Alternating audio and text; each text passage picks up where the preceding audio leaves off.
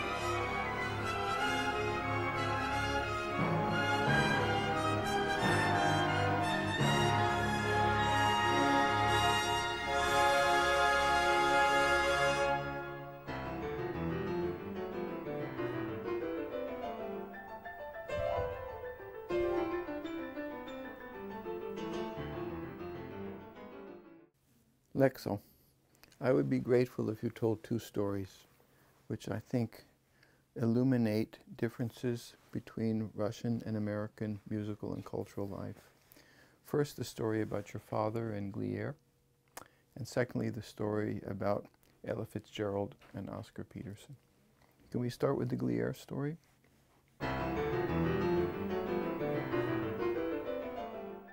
In 1938, at the age of 16, my father, Georgian composer, was lucky to get into Moscow Conservatory, and was lucky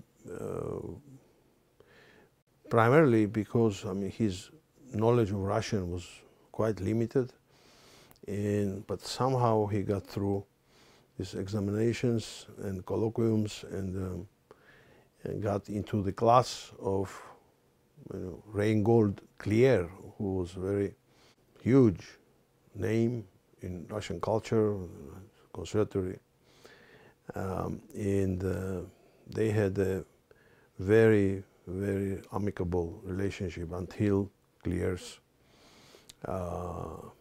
death.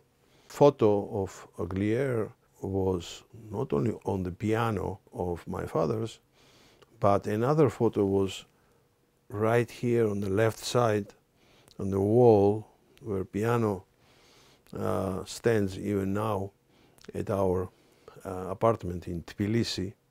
He would often glance and see Gliere's pretty serious face with glasses, but with very sweet writing. Gliere gave this photo to father with extremely sweet writing.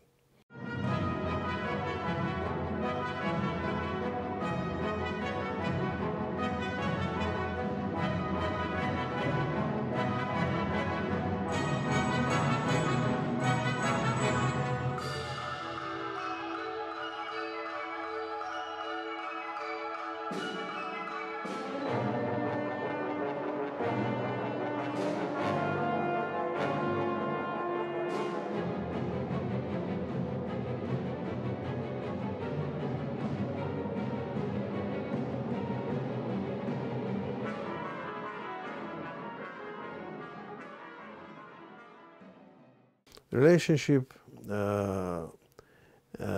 was far more than only personal in terms of professional in terms of really the general attitude of most of Soviet, Russian, including Georgian professors towards their students. And it's one very, very telling story is that father at the age of 17 and 18, was supplementing his living there. So then he, because of his affinity, very soon he achieved enough notoriety to become one of the pianists in a very distinguished restaurant which exists even today, called Metropole restaurant, very close to huge Dzerzhinsky KGB building. Now it's called differently, but anyways. One evening, Gliere with his colleagues, professors of Moscow Conservatory, went to dine in this big restaurant. It's a big room, and while getting comfortable and ordering food, he heard that some wonderful jazz music is coming from the corner, including a pretty good piano playing. And he asked the waiter, "Who is this guy playing piano there?" And the guy said, "Well, there's some young boy.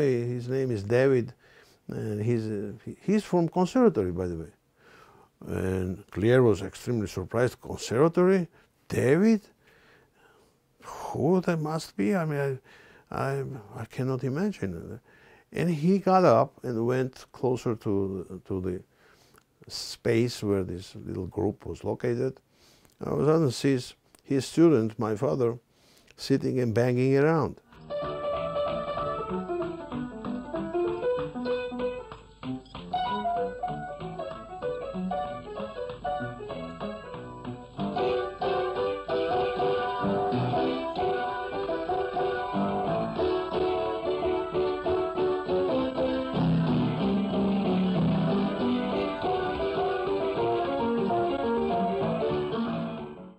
Father never told me this story, for whatever reason, but my uncle did. And as much as I know from my uncle, father froze, obviously sees his professor right in front of him at the piano, very angry. And father said, I'm sorry, Professor Gliere, but I have to make some money. I need to support my mother and sister back in Georgia, send them money." And he says, "How much you make a week here? You have to go and finish your symphony for exam. We have exam very soon." And father mumbled some figure. Gliere went to his pocket and gave him like months or whatever, huge amount of money for the little student sitting there. But that was the attitude, Also most of my teachers, it was not only a musical relationship or piano relationship. So it was entire being of student was taken very personally by every teacher I was lucky to be a student with. And so that episode was very impactful for my life, personal life. And not only Gliere never ever charged for additional lessons or additional hours, but actually vice versa. He was the one who was helping the students, including financially. And my father's attitude towards his students was absolutely very similar. I remember many conservatory students in Tbilisi Conservatory would come to him, and never ever he charged them for this lessons or additional lessons.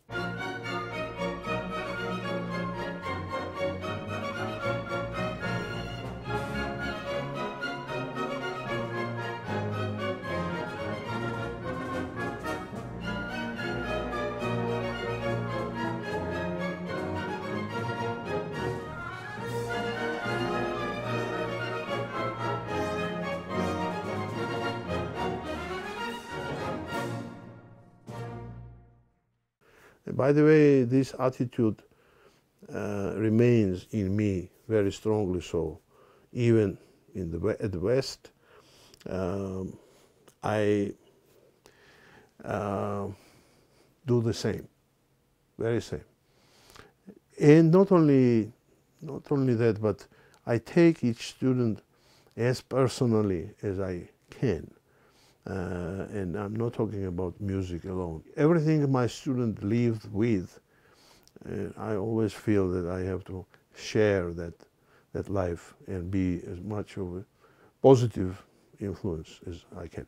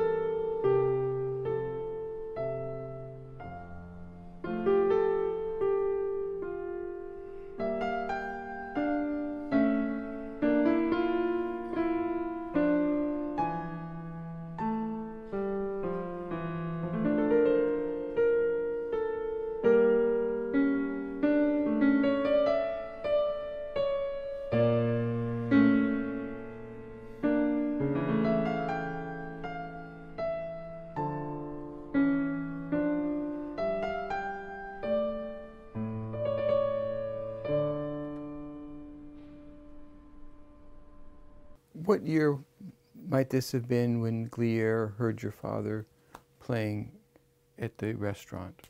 This probably was 1940, so 41, because then in June, of course, war started, and by that time,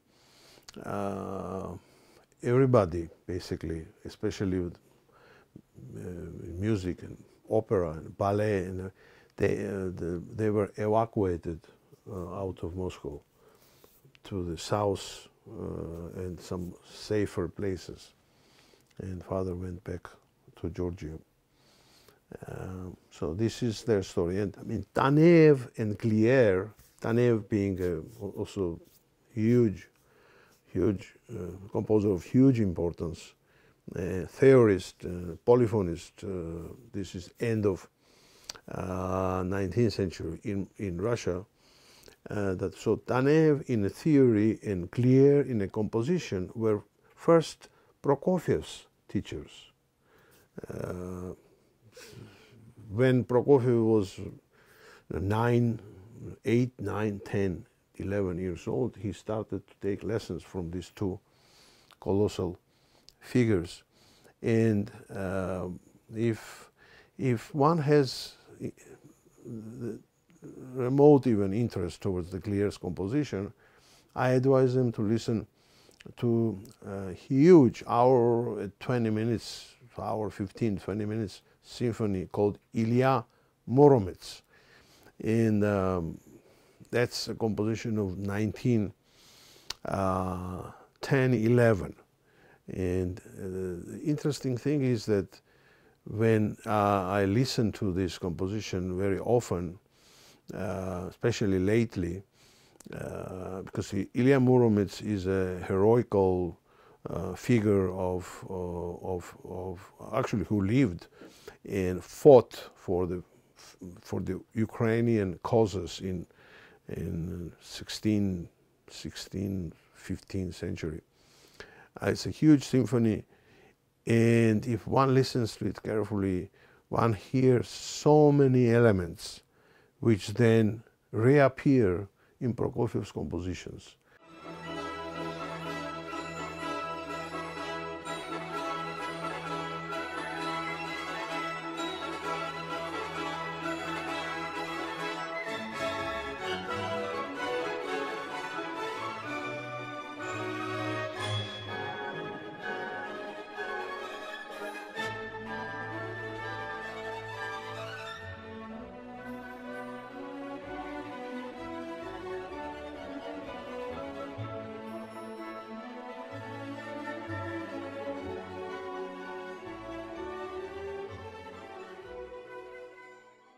Subsequently, for Gliere, of course, Prokofiev, he would tell his students, including my father, that Prokofiev have never wrote one note which is not a note of genius. And so Prokofiev became one of the most important figure in my father's life. First person who actually, at the age of, I was 14, not yet 15, when father pushed me, not pushed me, but advised me to play Prokofiev's 7th piano sonata, which I play since, which means about many decades. He didn't start it with first sonata or even third sonata, which are much simpler works, but right there in the midst of Prokofievian collision of forces and dramas, he put me on that rail, and obviously I probably hardly understood anything then, but I very much appreciated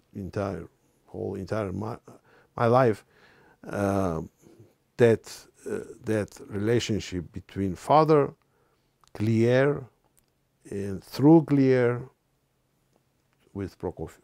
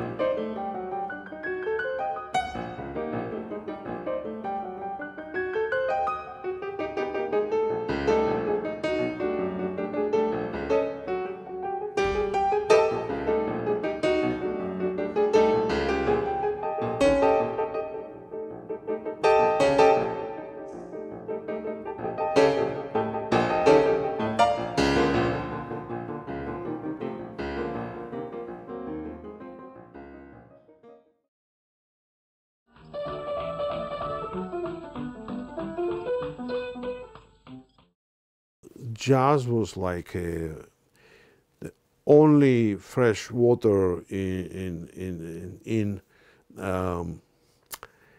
let's say popular music we can get in Soviet Union.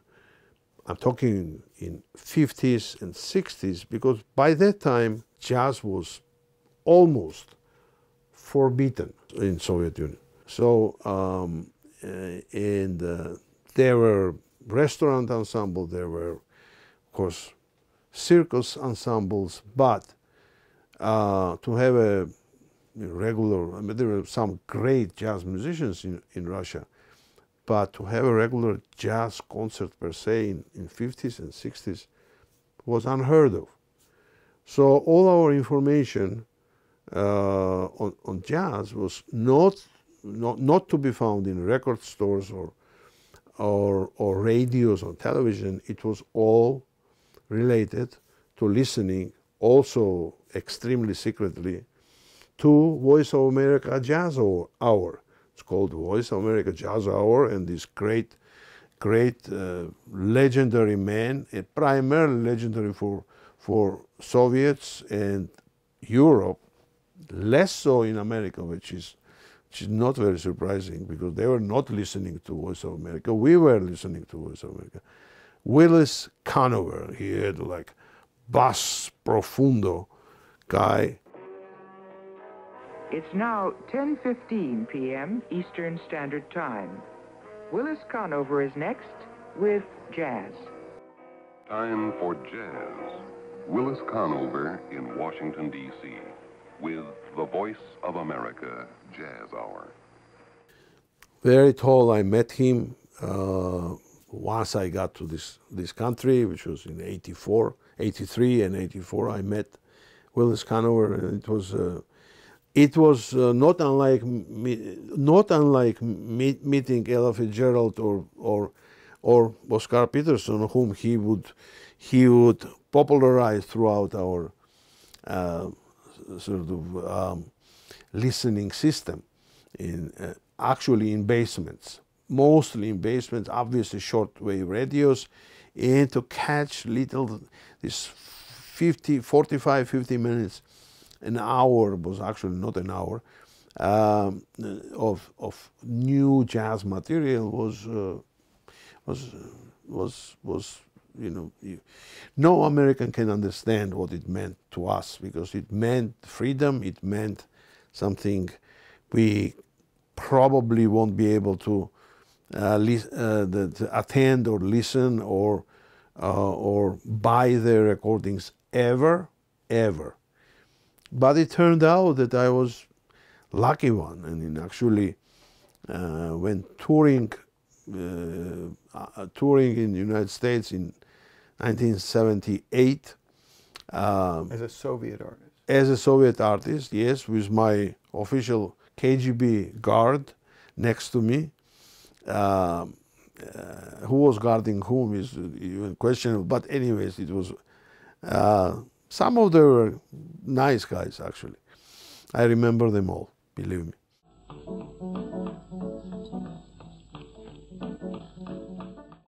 I would like to capture the story about what happened in Portland. In Portland, Oregon, it's February 16 of 1978. How can I forget that? And next day, February 17th, is Ella Fitzgerald's concert. Actually, 2 concerts. And actually, not only she has 2 concerts, but also Oscar Peterson has also 2 concerts, occupying first part or solo part of the program. And she was playing with, I remember Joe Paz very well, but also lots of just,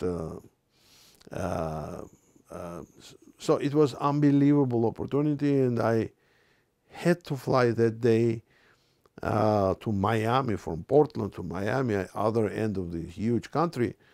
And I had to rehearse with orchestra, but I said to my manager, Shelley Gold, that absolutely no way I am flying from Portland. And he said, you can't do that, you ruin not only your career, but Soviets will learn why you are staying there, and that won't be good. I said, I have my Soviet KGB right here, and he can go, but I am not going anywhere. Anyway, they can kick you out. They can. I said, absolutely no. It was pretty heroical at that moment, but I was determined. Wish I could forget you, but you're here to stay. It seems I met you when my love went away, and now I start each day by saying to you, good morning, heartache, what's new? And I was determined not only, it was not a regular sort of human curiosity, it was actually visceral curiosity of something, not because we were deprived, but because the jazz and these great people who served jazz represented much bigger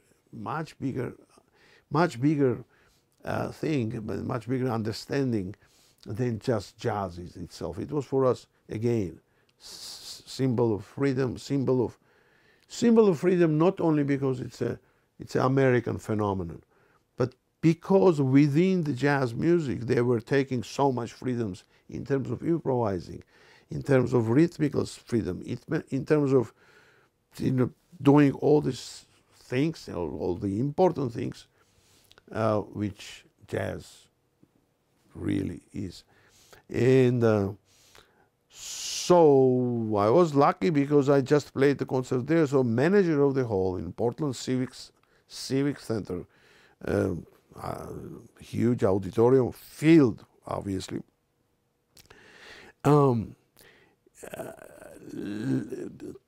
Told me that, would you like to meet Miss Fitzgerald?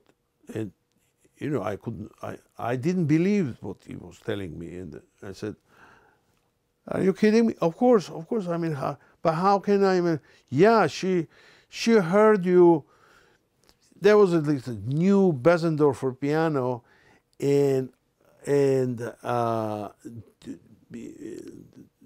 before even the concert started, manager asked me, would you please try this new Bessendorfer piano we had?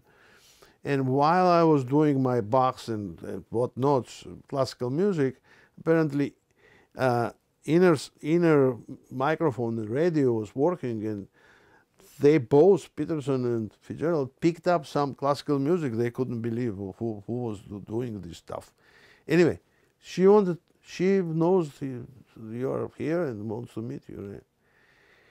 Yeah, and you know, I mean, only thing I could do, and happened automatically, not because I meant to do it. Immediately when I saw her, I went on my knees, right away. And she already couldn't see, not only far, but even couple of feet away from her. But she felt that my voice now was coming from down there, not from a regular place. And she said, "Hey, get up. And I kissed her dress. I did some things which were pretty dramatically theatrical, but I meant, and I would do absolutely the same today too." How old were you? I was 25. Okay. I was 25, and then there are some, luckily there are some bad, but how can it be bad photo with Ella Fitzgerald next to you? I mean, it cannot be a bad photo. Also with Oscar Peterson.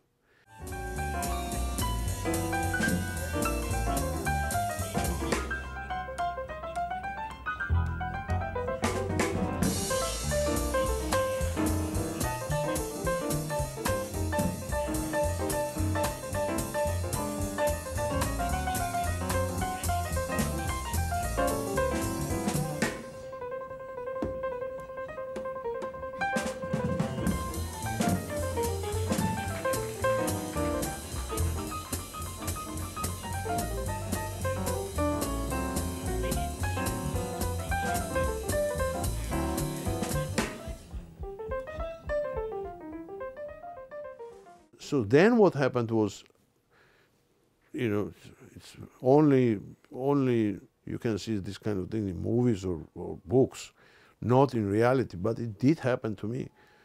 So during her actually second concert, one was at 7 o'clock, another was at 10 o'clock, she started to sing, it was about to sing Mr. Paganini, the famous song she was doing all her life. And right before that, she started to talk about Paganini being a classical musician. And she said, by the way, this Russian guy came to me in the backstage, and apparently they know me and they know us. So, by the way, what's his name? She started to yell to backstage, and obviously they couldn't get the name from there or anywhere. But anyway, she says, you told me you are going to be on my second concert. Where are you? And I hear something, and I have a feeling that this is not happening. I mean, it cannot be true. But it was. She repeated again, where are you? And then, you know, I got up. What else I could do? I got up from I remember it was a fourth or fifth row. I got up. Obviously, she cannot see. She cannot see. Not only fourth row, right in front of her, she cannot see. Nothing, almost. And she says, and all of a sudden the light picked me up. And I was up and sort of acknowledging myself and sat down and said, again she started to yell, "Where are you?" And come over here, she says, just like. And how I went to up to stage, I did went to her. And there, here he is. I mean, it was unbelievable. I can't believe it happened to me, but it did. And anyways, and say whatever you told me in the backstage. Say it again.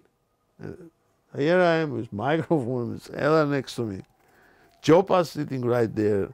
Ray Brown was in the bass. And anyway, I told her that, you know, you are a legend, not only for this audience, but for all of us in Soviet Union. You are our goddess. And I again did my natural gestures, and isn't he sweet, and isn't he started to joke with me. Oh my God, it was amazing. But funny thing is, it's not funny at all. When I went back, and the same wonderful meeting was with Oscar, same, very meaningful. When I went back, and by that time, you know, I played very important concerts for me in the United States, which means Carnegie Hall, which means Kennedy Center, with many other great places, Boston, etc. Nobody ever asked me anything about my concerts. Everybody was asking about my meeting with Peterson and Ella Fitzgerald. That's how people were mesmerized with these great artists of American jazz. Many of them I can go name. Now, that was a huge influence also thanks to, again, I must say, entire community of musicians. You know, funny thing, here its division is so sharp and so kind of unmixed. If you're classical, you're classical. You're jazz, you're jazz. You're pop, you're pop. Not so in Soviet Union. Not so at all. Actually, not so in Europe too. Look how many fantastic composers have a tremendous influence of jazz in 20th century.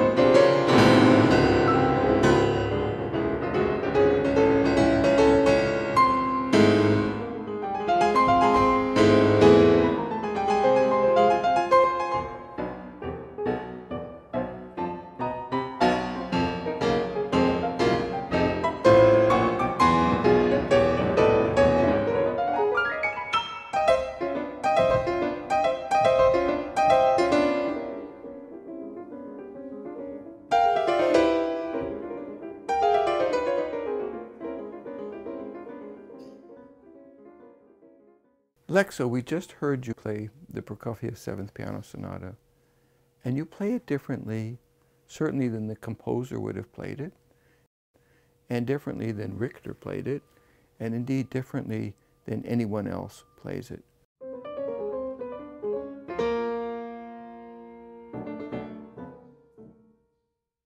What impresses me is the authenticity of feeling.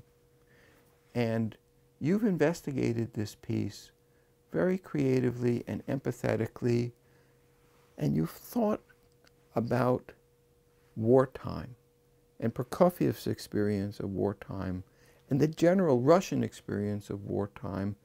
And this exercise has profoundly impacted your experience of this music and the manner in which you present it. Can I get you to talk about that? I think it's important because it's an element of interpretation that's very little discussed or even practiced. You take itsy bitsy of information from listening something from books for humans, teachers, and then you put this kaleidoscope of ideas together, and it changes our attitude. For instance, Zak told me, Yakov Zak, great pianist, so, and one of my teachers, that Prokofiev was very much after offbeats, not the downbeats. Mm-hmm. For instance, not like the taka taka taka dam padam padam pada. That's because listen, that's a march. We don't need march here. We need taka taka taka taka taka taka dam taram taram taram. So offbeat, the 6/8, as it's written, is almost as important as downbeat. So offbeat becomes as important as downbeat. Once I have this feeling that Prokofiev might have, asked Zak to do that, and Zak was as pedantical towards the text of anybody, Prokofiev included, as one can get. At least I never saw more pedantical, very strongly believing in textual clarity of musician. And when he started to instigate with me and push me towards the offbeats, it entirely changed actually most of Prokofiev's music for me. So now offbeat becomes equally, maybe even more important.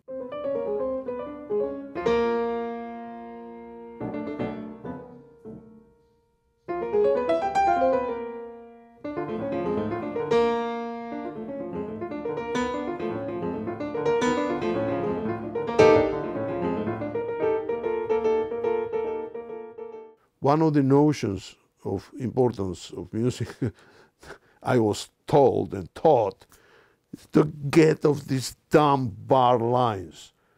But that's what Prokofiev is doing. To get rid of the bar lines. Yeah. So we don't have the grid of a downbeat falling get rid of, regular. scratch them, but can't scratch them actually.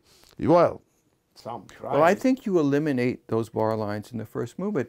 It actually sounds, as you play it, like a piece that's notated without bar lines. He has, all sorts of things coming. You have all this crunch, all this collision of metal to metal, and all this, degeneratic feeling of war, literally ugly sounds. And you have to not to shy. I always emphasis on a dissonance. Always dissonantic emphasis. Right. As much dissonantic emphasis and offbeat rhythm as possible. So it's this, but at the same time it has to be organized. Organizational point on that level is only your straightforward emotional drive and line. And that's, sometimes it organizes, sometimes it destroys it completely. Then once you get there, okay, it's done. We know it's a war. As a subsequent, we have tragic losses and tragic cries of women, sisters, daughters, primarily women, because primarily they are who stayed. And it's a drops of tears, which is these E-flats, which starts with second subject, the drops of tears coming, repeated 4 times, repeated, and not only once, several times. So those are ingredients which I am trying to what should I say? I mean, silly word, illustrate. I'm not trying to illustrate. I actually am trying to cry. And that's silly too, because if you are crying about your own performance, nothing can be more stupider. But I'm trying to capture this the unspeakable sadness, which is in these 4 notes.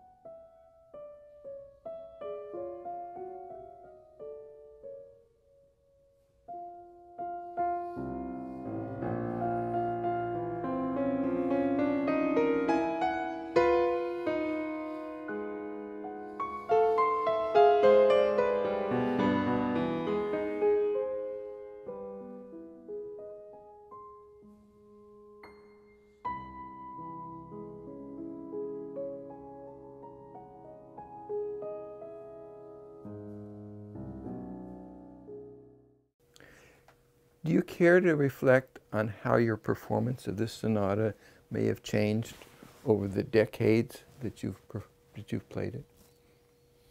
You know, I'm sure it has changed in many ways, but in many ways I was just, when I was talking about this sonata with you, I realized that, you know, same things we were talking about, for instance, slowing down in the second subject or first movement, or playing second movement a bit slower than it's, even if it is it's indicated. I was doing very same things when in obviously I remember that. Now in 1969, December, it's Tallinn, Estonia, and it's a Soviet Union piano competition, which is basically a stage to get to the Tchaikovsky piano competition. And I was playing Prokofiev 7th Sonata, and I remember vividly how some musicians would tell me that if I play second subject of 7th Sonata of Prokofiev that slow, I'm not passing anywhere. And if I play the second movement that slow, that's a death penalty. Don't do that. You cannot do this. You cannot. That's a big competition. They will cut your everything. Oh. But same thing applies with Opus 109 of Beethoven, the third movement. The theme I was playing for them very slow. I still play that thing slow. Yeah.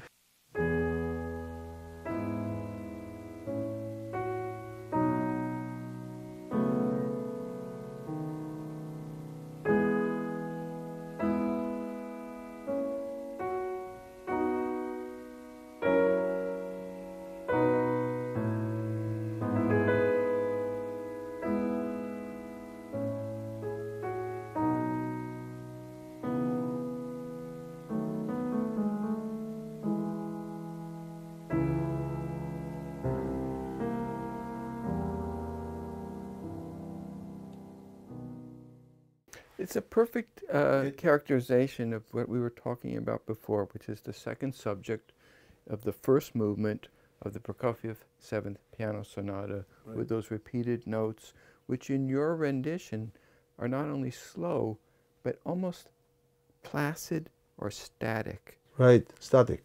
Yeah. study. And that's completely characteristic of your style of performance. That's right. It's something ritualistic. Ritualistic, Yeah. right? So maybe we can, as a sequel to this exegesis, attempt to say something about the notion of authenticity.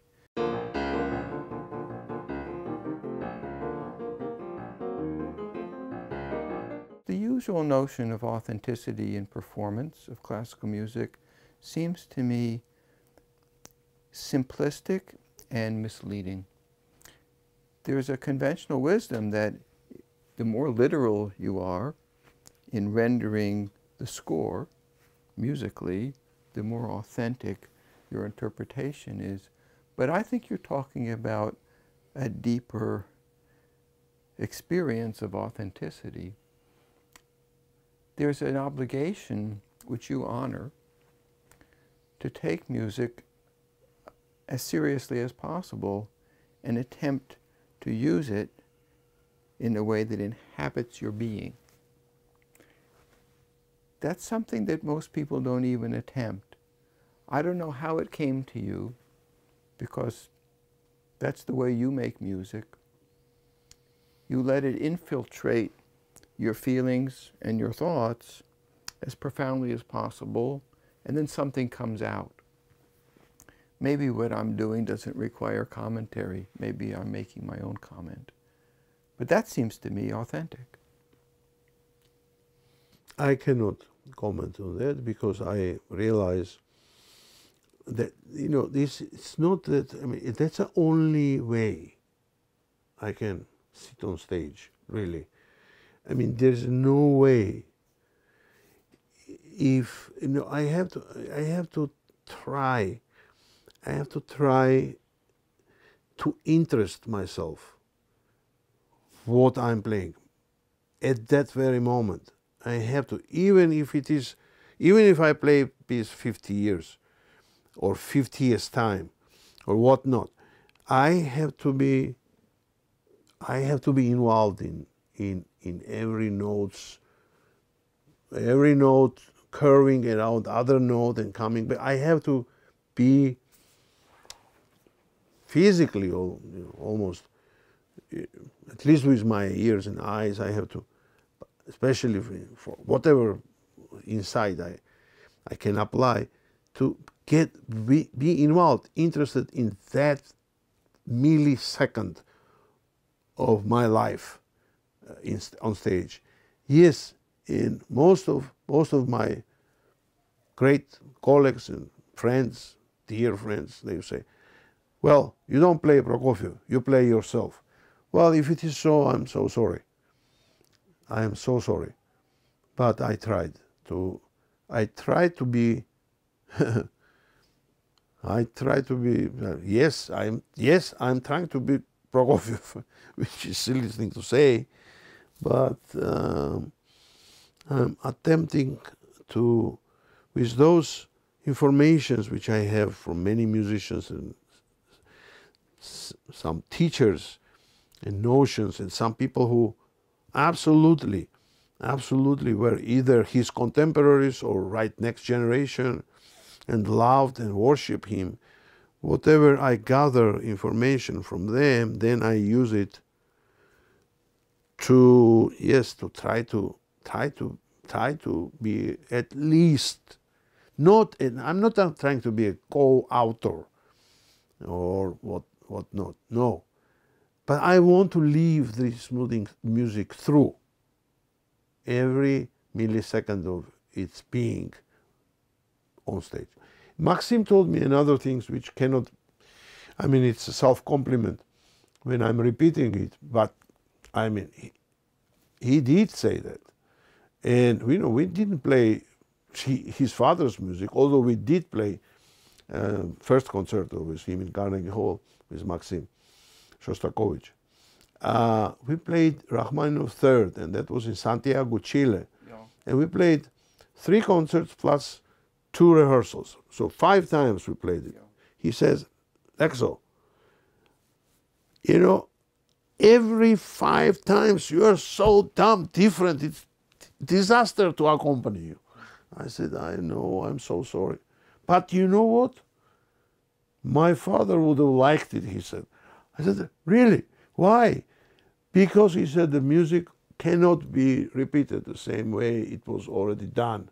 So a pianist who comes to music with their own culture, their own personality and musical personality, there has to be a kind of mediation between their musical and personal identity and that of the composer. You can't just surrender to the composer, or you surrender yourself.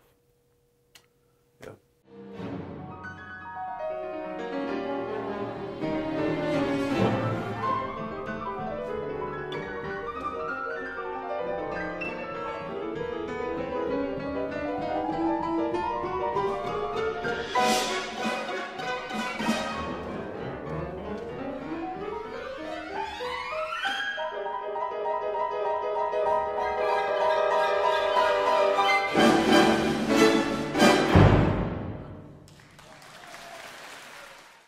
You mentioned returning to the Opus 109 Piano Sonata by Beethoven, and you talked to me about how difficult that was for you to find yourself in that music again, and how important it was for you to extrapolate a story.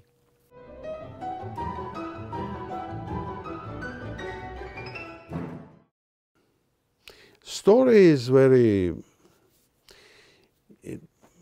it's, the 109 is dedicated, Beethoven's Sonata number 30, 109, E major, is dedicated to Maximiliano Brentano. Maximiliano Brentano was, at that time, during the composition of that piece, was 12, 13 years old daughter of Bettina Brentano, with whom Beethoven had a, well, there is such an idea that immortal beloved was Bettina Brentano. How much truth is there? It's a different subject, but that's one of the reasons. And in Karlovy Vary, where Beethoven went to be a guest of actually Bettina's family, was a period when he was composing that piece. In a third moment, besides the love, basically love story, which is in a theme, and definitely first variation is full of love. And I'm getting an extremely dangerous territory here speaking about it, but it's my personal take that entire relationship with its running away, mythical runaway from reality variation, which is for me, for instance, the fast variation, pam pam pam pam pam pam, ra, pa, pa, or spooky variation, the second variation, which is actually on the staccati,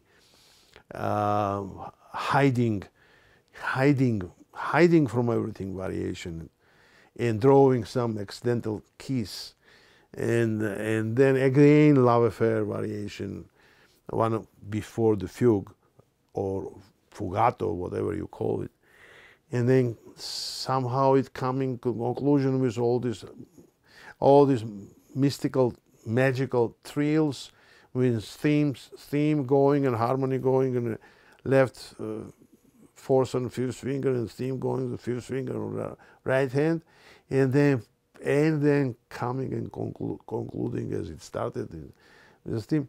This has for me, why? Because dedication is to Maximiliano Brentano. Maximiliano Brentano is a daughter of Bettina Brentano. Bettina Brentano, he could not dedicate his sonata to Bettina Brentano, in my opinion, because then his love would have been very obvious. Just the same way like Rachmaninoff's Second Piano Concerto is dedicated to Nikolai Dahl, presumably his doctor, but in fact he meant his niece. Second piano, this comes from Alexander Rachmaninoff. I didn't create that notion. Alexander Rachmaninoff, grandson of Rachmaninoff, told me me and two of my sons, by the way. We were in Ravello, Italy, and that's where he told me this old myth about Nikolai Dahl's dedication to the second concerto is absolute BS. He only dedicated it to Nikolai Dahl because he could not dedicate it to Elena Dahl. And the reason why he couldn't dedicate to Elena Dahl, because then Natalia, his wife, told him that she would immediately divorce him if he would even dare that.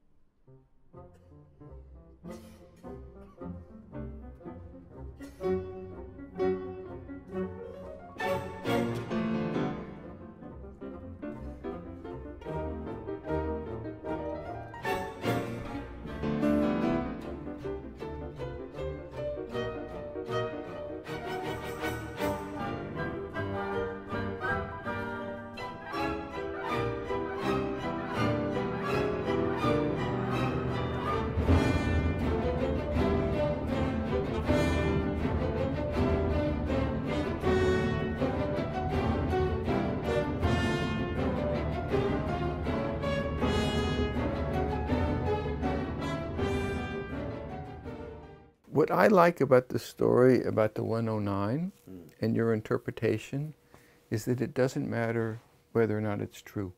It doesn't matter whether it's true that Beethoven had in mind his immortal beloved in composing these variations.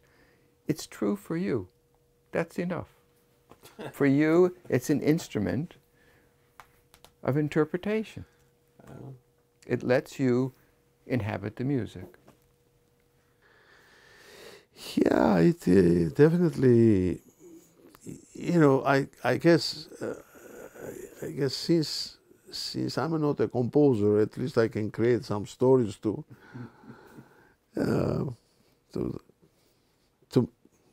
try to make them kind of my own, which is a kind of silly trying a notion, but here we are. That's what it is. Whether it's silly, we'll let others decide.